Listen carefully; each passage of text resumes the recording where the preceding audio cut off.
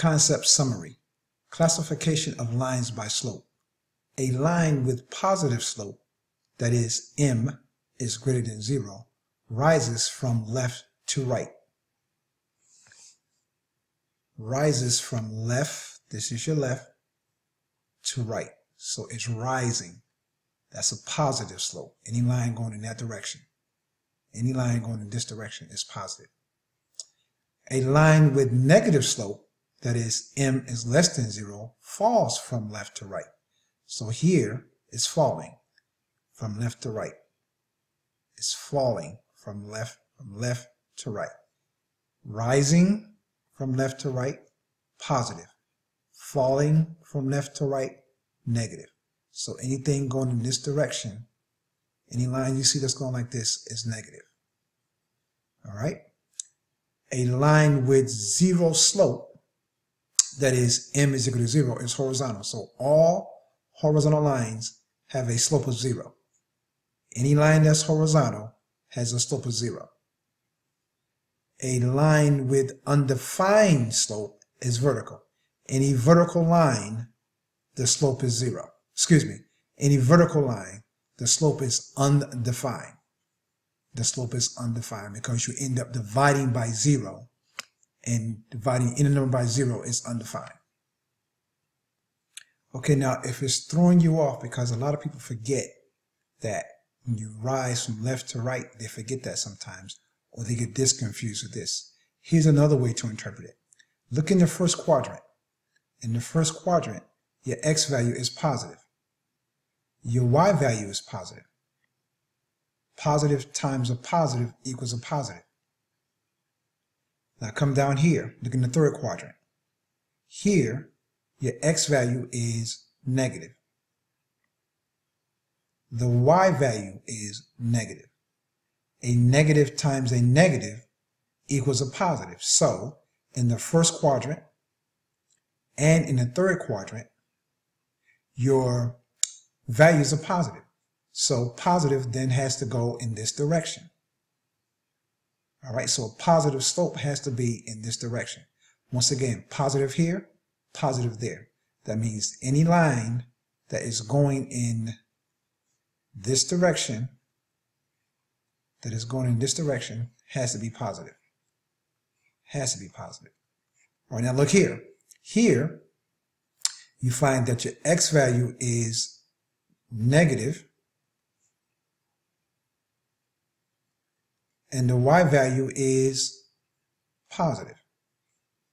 Well, what's a negative times a positive? A negative times a positive is a negative. Now come down, and that's the second quadrant. Look in the fourth quadrant. Here, x is positive, but y is negative. Once again, what's a positive times a negative? A positive times a negative is a negative. So therefore, any line that is going in this direction has to be negative. Okay. Now let's step over to where we get our vertical line. Now here's where some kids get confused on the undefined. We're going to show you the undefined in a real simple technique to get you to understand why divided by 0 is undefined. Okay, now write down the following. You already know that slope m is equal to rise over run.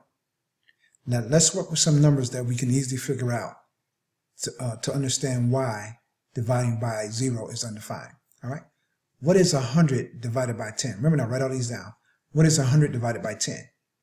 100 divided by 10, I think we can all agree is going to be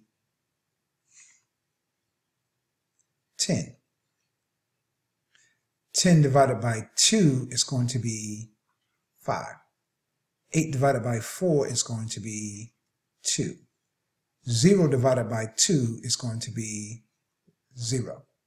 And we all want to say that 5 divided by 0 is going to be 0. Now let's work backwards. Now we just divided, so let's work backwards and let's multiply. So 10 times 10 is 100. Everybody agree? 5 times 2 is 10. Everybody agree? 2 times 4 is 8. Everybody agree? 0 times 2 is 0. Everybody agree? 0 times 0 should be 0, not 5. That is why divided by 0 is undefined. Actually, that's a simplistic reason as to why divided by 0 is undefined. 0 times 0 will not give you 5. But 0 times 2 will give you 0.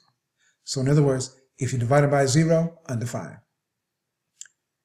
If 0 has been divided by another number, that's going to be 0. And remember now, for a vertical line, the x value is always the same. Well, what is the x value? The x value is the run. That's the number on the bottom. And that's why that cannot be 0. For vertical lines, slope is undefined. Horizontal lines, slope is 0. Rate of change. A rate of change compares a change in one quantity to a change in another quantity. For example, if you are paid $60 for working 5 hours, then your hourly wage is $12 per hour. A rate of change that describes how your pay increases with respect to time spent working. Example 5. Find a rate of change. Internet cafe. The table below shows the cost of using a computer at an internet cafe for a given amount of time. Find the rate of change in cost with respect to time. Time is in hours, cost is in dollars. So 2 hours would cost $7, 4 hours would cost $14, and 6 hours would cost $21. Solution, rate of change. So the rate of change is going to be the change in cost over the change in time. Don't forget, time is almost always an independent variable and is always on the x-axis. All right, so here this is your x value and this is your y value. So you're going to use your formula. Okay. The same formula that you use for slope, you can use that for rate of change, and that is m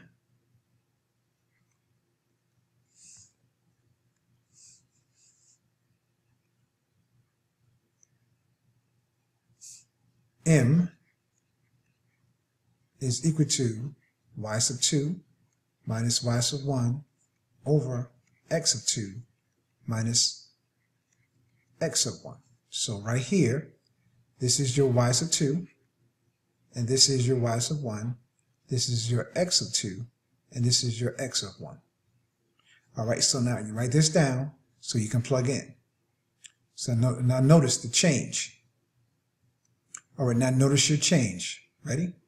Y sub 2, that's 14. Y sub 1, that's 7.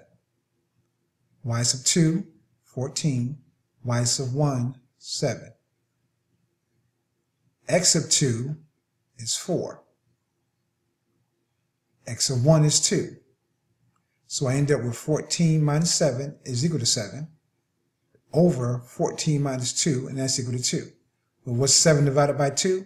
3.5. So the rate of change in cost is $3.50 per hour. $3.50 per hour. Don't forget, this was the dollar figure on top, and this was the time on the bottom. In other words, y over x. All right, now also notice that had you picked these two values, you still would have came out with the same answer. See, 21 minus 14 is 7. Okay, 6 minus 4 is 2. 7 divided by 2 is 3.5. So you would have came out with the same value. Okay, also notice if you were to say 21 minus 7, that would give you 14. 6 minus 2 would give you 4. 14 divided by 4 ends up being 3.5. 4 goes into 14 3 times, so I give you 12. 14 minus 12 is 2. So the answer is 3 and 2 over 4. And then 2 over 4, when you reduce it and then convert it to a decimal, is 3.5. Right? And some of you may be noticing that also, that you can actually divide directly. 7 divided by 2 is 3.5. 14 divided by 4 is 3.5. And 21 divided by 6 is 3.5. All right, so you can see that 21 divided by 6. 6 goes into 21 3 times. 3 times 6 is 18. 21 minus 18 is 3. So you end up with 3 and 3 over 6, which reduces to 3 and a half, which means 3.5. All right, and that concludes today's lesson.